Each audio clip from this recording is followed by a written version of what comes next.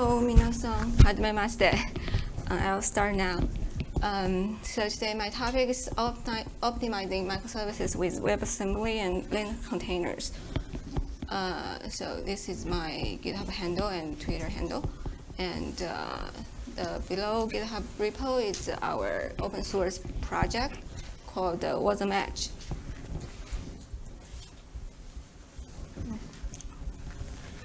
So I will talk about the following several topics. And first, a little bit about me and Wasm Edge. And second, microservice architecture and problems. And WebAssembly containers as an alternative to Linux containers. And the container tools that support Wasm containers. And cases when Wasm containers are preferred.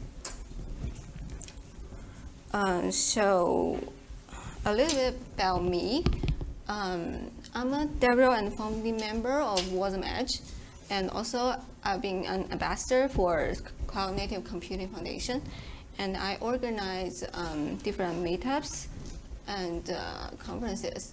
So below here is a meetup group I organize. It's a Wasm and Rust meetup in Beijing. And I give talks at KubeCon and the other conferences.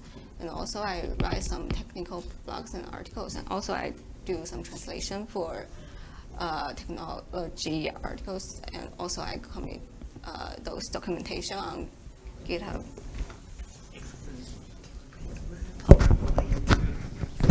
Okay, so it's a bit low, I guess. Yeah, I will just do that. So,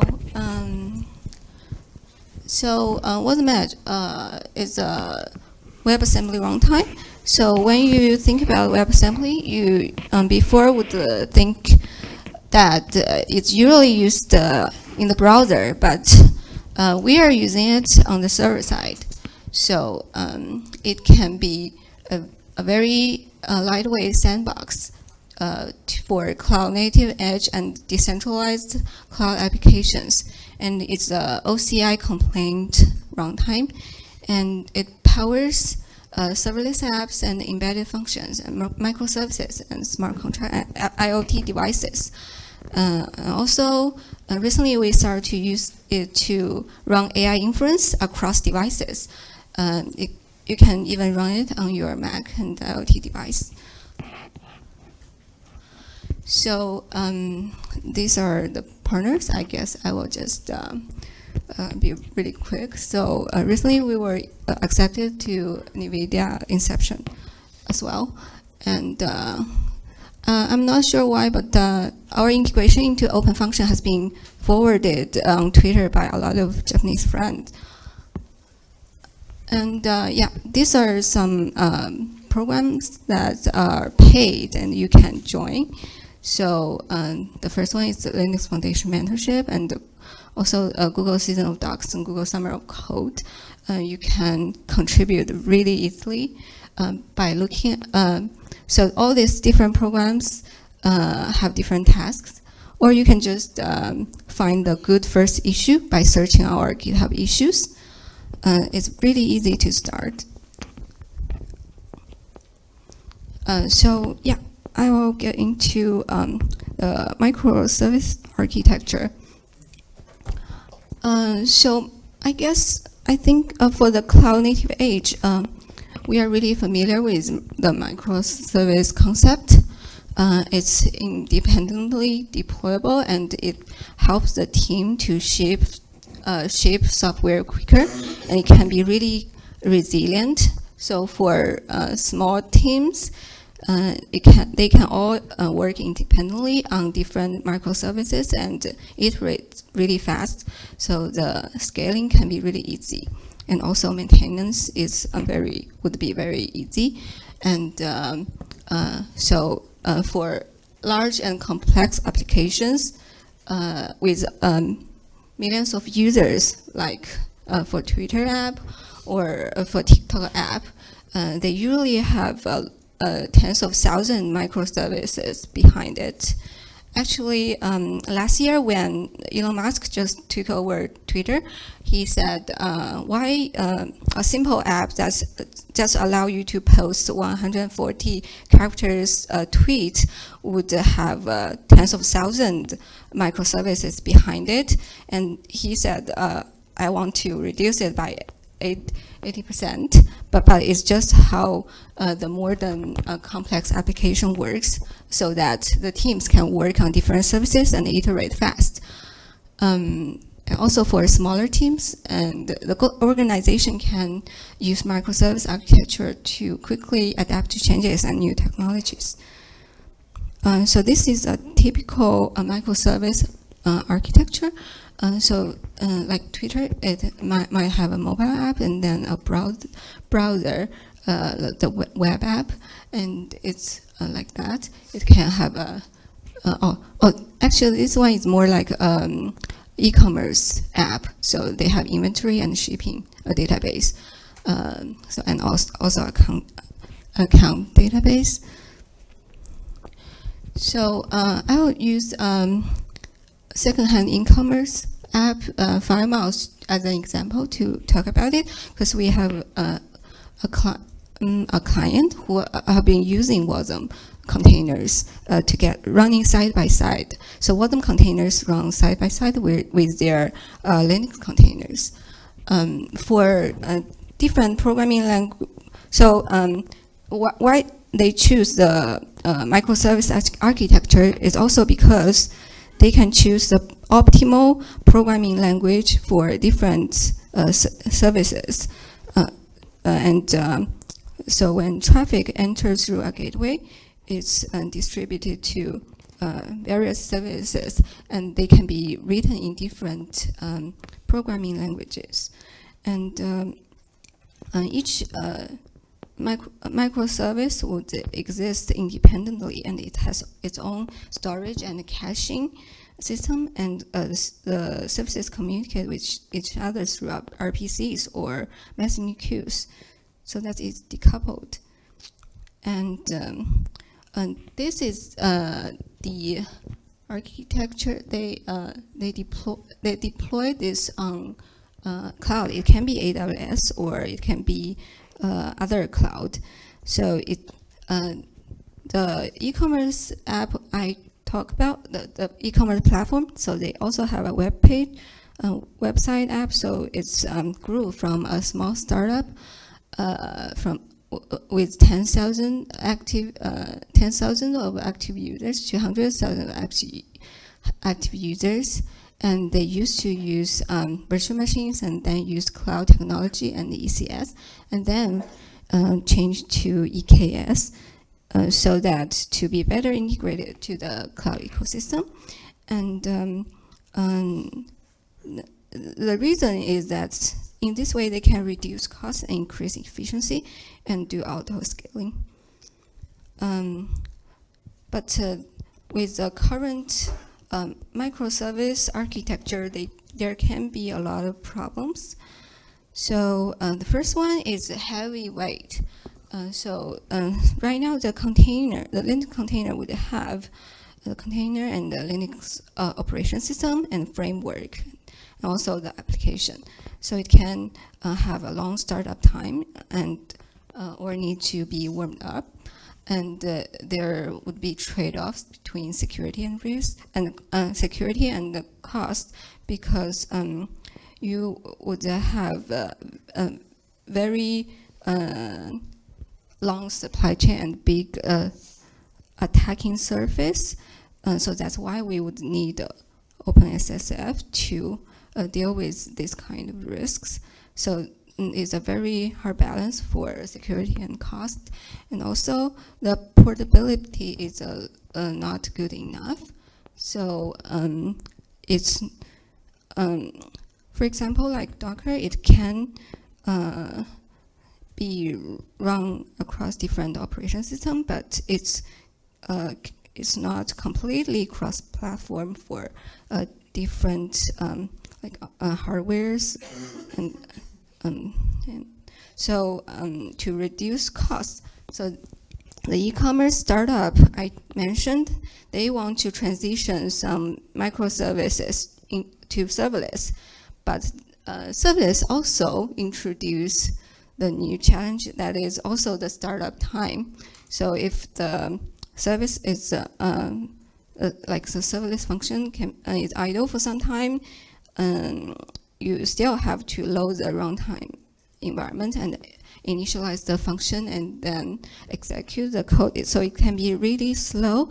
And in order to make it not so slow, you have to rounding all the time in order for the users to have a very good experience. So that would greatly increase your cost. So why hybrid containers? So that's when we introduce a Wasm container. Compared with the Linux container, the hybrid container can help leverage the advantage of different containers. Like, for example, the traditional Linux containers like Docker can have very mature ecosystem, and WebAssembly runtime would have WebAssembly containers would have much more lightweight and fast startup and higher performance. So let's look at the evolvement of Wasm. So it started from in 2010. The Alan Zakai has is aiming to improve JavaScript performance. So later, WebAssembly has been adopted as a W3C standard, and later, until fast forward to 2019, the WebAssembly system interface is released so that Wasm can access systems, and the server-side Wasm is going mainstream. And to 2022, the Cloud Native Computing Foundation has did this survey called the State of WebAssembly in 2002, and the key finding is just one, that is containers are the new normal and WebAssembly is the future. So this is last year. No, actually this is this year. So it's this landscape is launched several months ago by CNCF Foundation. So this is a dedicated landscape, especially for Wasm. So you can see there are different projects for the languages, runtimes, application frameworks, edge, and AI, and embedded functions, and etc. So the combined funding of all these projects have reached $58.4 billion. So we would think Wasm is to, in some cases, replace containers or run side by side with traditional Linux containers, especially in edge use cases. So we would think the first generation of virtualization would be hypervisor VMs and micro VMs, and also like AWS Firecracker. And the second generation of containerization would be more like Docker on the cloud. And we would think this third generation of virtualization would be the more high-level language virtual machines like V8 or WebAssembly. And this is a tweet by a quote by Tyler McMullen. He's a Fastly CTO, and Fastly is the world's #1 CDN provider. So he says a virtual machine is emulating a computer. A container is emulating a private operating system, and a WebAssembly instance is emulating a process. So this is CEO of Docker. So when he saw in 2019 the release of WebAssembly, WASI is a WebAssembly system interface, he said that if Wasm and WASI existed in 2008, we wouldn't have needed Docker at all. And WebAssembly on the server is the future of computing. So yeah, and then last year he also said Docker. In the reason why the tweet on the right side is because Docker has integrated Wasm into it. So Docker desktop would have Wasm runtime already integrated inside it. So when you run some Wasm file inside Docker, it will automatically use Wasm runtime like Wasm Edge. So he said he saw the Docker's integration with Wasm, and he said that it makes perfect sense, and we no longer live in a single runtime world. So there are Linux containers, Windows containers, and Wasm containers. OCI can package them all, and I should be able to build and run them all with Docker. So we would think Wasm is an alternative to Linux containers, and here are some advantages. So it's 100th size of a Linux image and 1,000 times faster startup time. So for this statistics, there is a paper on IEEE, and you can look it up.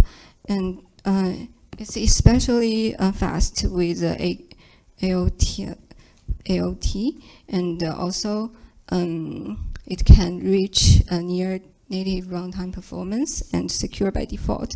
So because it has a really small attack surface, and it's fully portable across different platforms, and it's compatible with Kubernetes and other service mesh like STO, and distributed runtime like Dapper.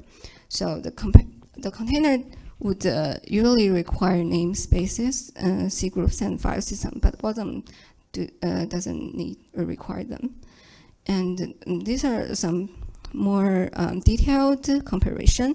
So the disk footprint, startup performance, runtime performance, and the host OS, and etc. So I guess I will make it quicker. And then also safety and security and isolation. So so some of them I've already mentioned. So like the software supply chain security. So for WebAssembly, it's must be clearly declared that certain files can be accessed. So it's signed modules, and also for management and orchestration, it works with Kubernetes perfectly, and also for orchestration on the edge, some edge use cases that or IoT use cases. There are also some orchestration tools like KubeEdge, SuperEdge, etc. And it can be managed by container tools. Also, ecosystem, like you can see, it's Wasm is W3C and OCI standard compliant. So this is a test by ARM. The link is below there. So it's not actual actual production code, but it's just for test. So you can see that's the Rust code in between, and then so this page is the first test. It compares the size of a regular Rust binary with a WebAssembly binary file, and one is 1.8 megabytes, another is 0.8. So this is a really simple one. So it doesn't really. So it, like in production, it usually would be much more complex, and so this is so that's when a use case that is much more complicated. It would the size differences would be much larger, and also the boot time. You can see for the startup time for Wasm is 25% of a regular container. So this is also a survey of 2023. So the reason why devs would use WebAssembly would be this, like loading time and everything. And also, you can see out of 100% of people who are being surveyed, 34% have heard of Wasm and planning to use it in the next year, and also 34% have been currently using Wasm in their project. So the following are some container tools that support Wasm containers. This is CRUN has added Wasm support, and it can recompile CRUN and add Wasm Edge. And CRUN would decide based on the image annotation whether to start Wasm runtime or a Linux container. And also there is an out-of-box version of Wasm Edge on Fedora. And you can also use containerd to start the Wasm container through run wasm, and containerd would check the target platform of the image, whether it is Wasm 33 or x86 or ARM. And so this is what I mentioned already. Docker Desktop has integrated Wasm runtime. It's not only Wasm Edge. Later, they also have other Wasm runtimes integrated. And tool support for packaging images is Builder and Docker. So the use case in production. So use Kubernetes to manage Wasm containers and Linux containers. When Wasm is needed, so like for the serverless use cases, we would use Wasm containers to store data received by the front end into MySQL, and Nginx and MySQL runs in the Linux containers. So the yellow part is run in Linux containers, and the green part is run in Wasm runtime. And you can check out the repo of this demo, and it's very optimized the startup time, response time, and memory usage. And also for log processing, it syncs MySQL binlog to Kafka using Wasm container. And while the yellow part, MySQL binlog and Kafka, still run in the Linux container. And so we all know that large language models have been really popular. So Wasm is also really, really good for running AI inference. And it's Actually, not only large language model AI inference, but also more traditional one like TensorFlow and PyTorch. So it's a pass the request received by the front end to the AI inference function, and the AI inference function run in Wasm containers, and Wasm would return the inference result to the front end.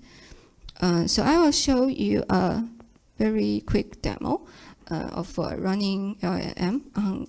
It can be on your Mac or on any IoT devices.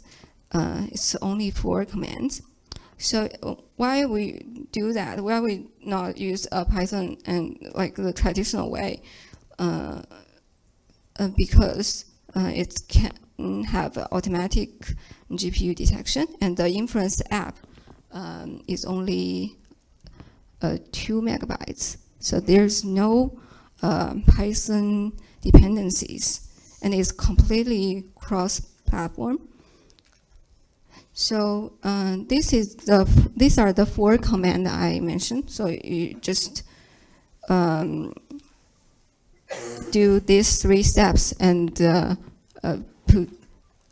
just do it in your terminal, and it can be really easy, especially in the cases that services like OpenAI can go down, and you can have your own self-hosted large language model service. So it's not only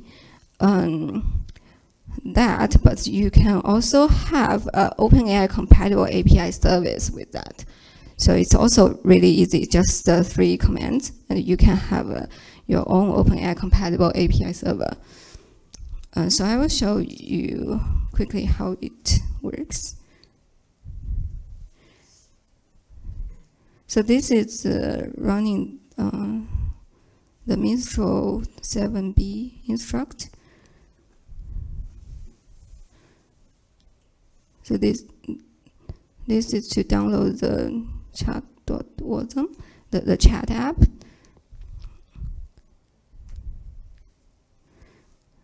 And okay, let me explain this here.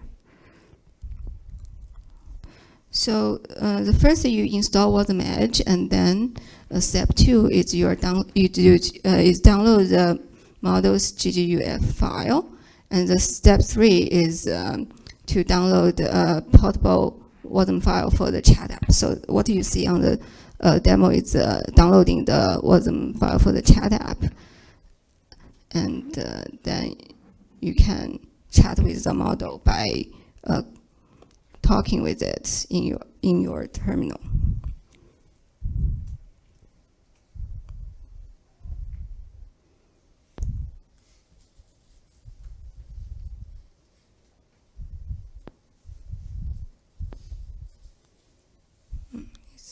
Here. So the question is, give a brief overview of Chinese cuisine.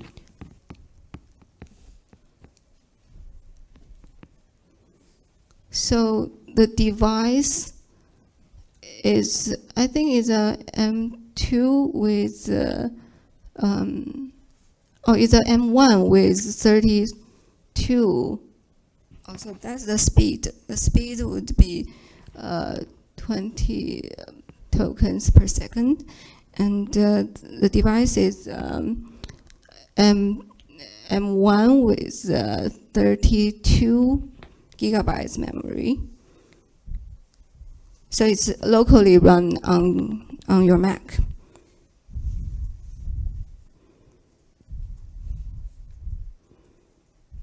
Okay.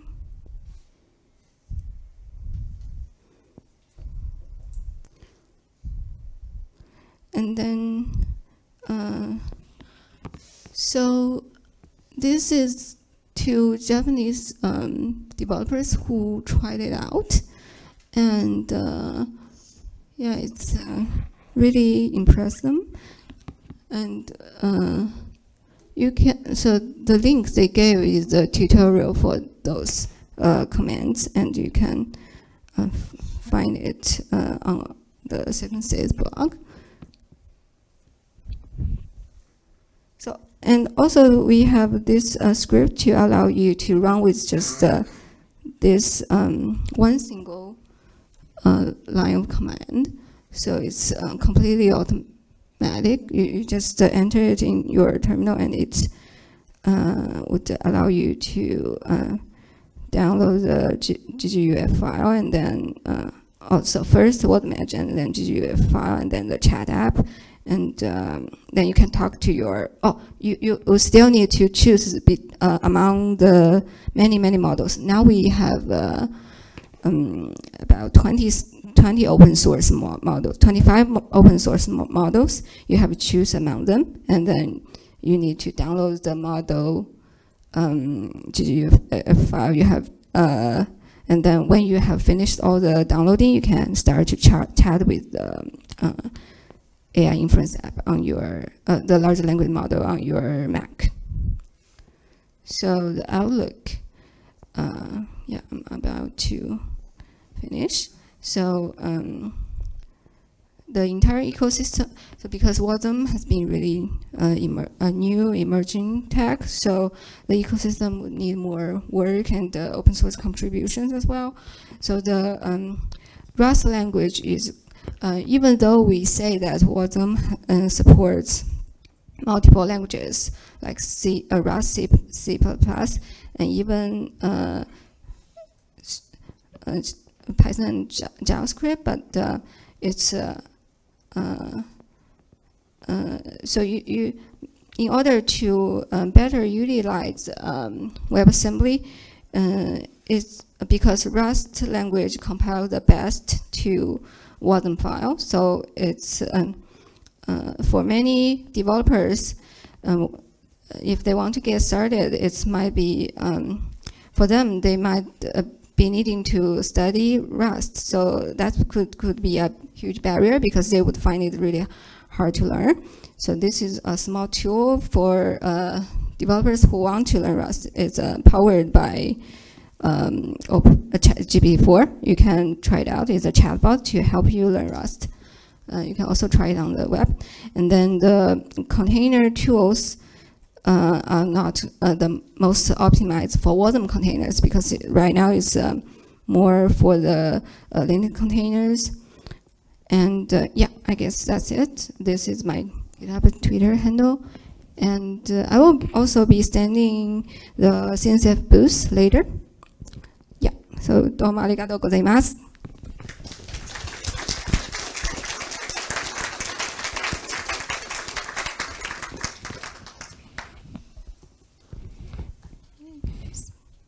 If anyone has questions, I think we have some minutes.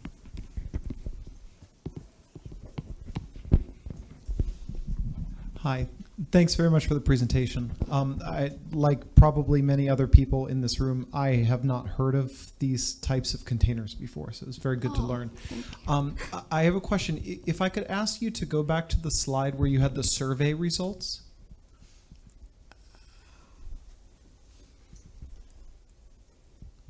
There we go.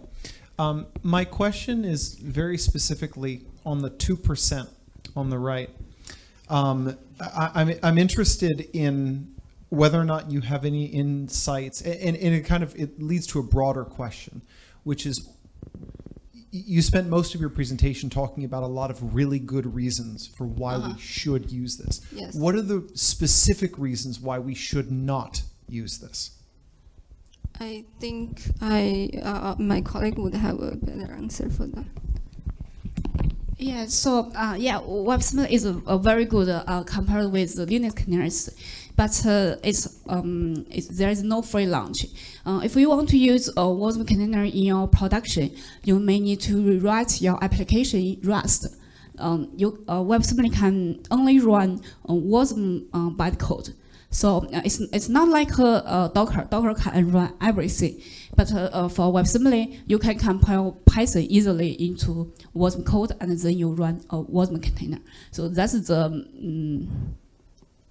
why you not use Wasm. So Python can easily. So you're saying Python can easily compile into a Wasm container, and Rust easily compiles? Python is not easily, because Python has a runtime. we can't compile Python easily into a Wasm, but Rust and C and C++ is a better choice to compile them to Wasm. I see. So in summary, if you are writing something in C or C++ or Rust today, you are a better candidate for this. Yes. Okay. Thank you. And also Go. Go recently added Wasm support. So if you are a Go developer, you can try to compile your Go application into Wasm. Thank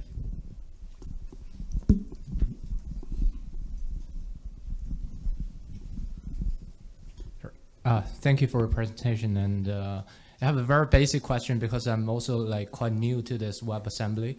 So you have mentioned several concepts like WASI, like WASI and Wasm, and also Wasm Edge.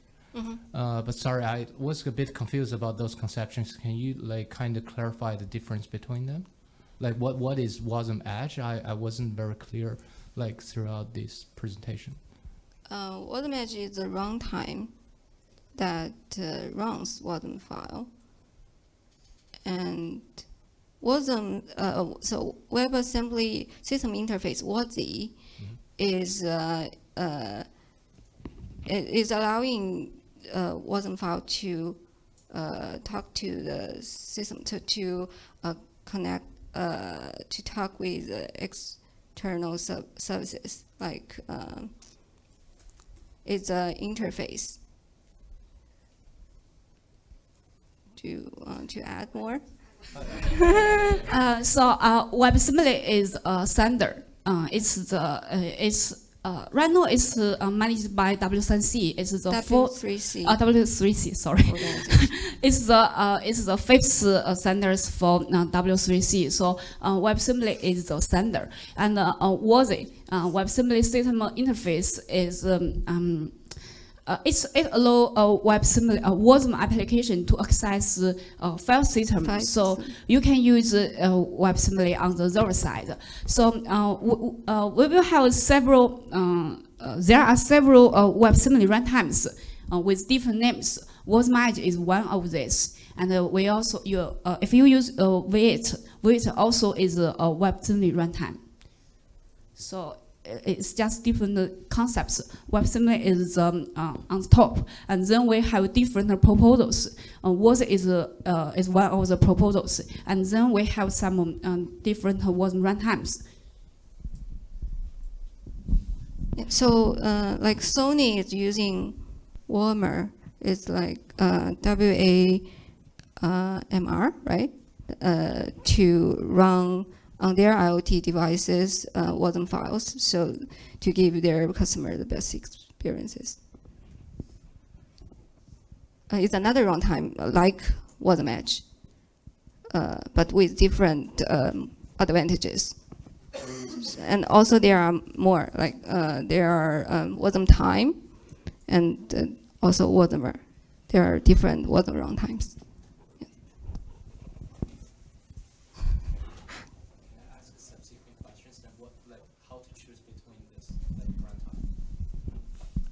It depends on your specific needs, I guess. Like for Warmer, it's better. Do you want compatible? Maintaining Wasm Edge, so my answer is that you should choose Wasm Edge. But it depends on your use case. Warmer is much smaller. If you it can run on a very, very small device. But different runtimes has their different advantages. It depends on use case. So, but you should try Wasm Edge first. Also, Wasm Edge is hosted by CNCF, so it's donated to CNCF.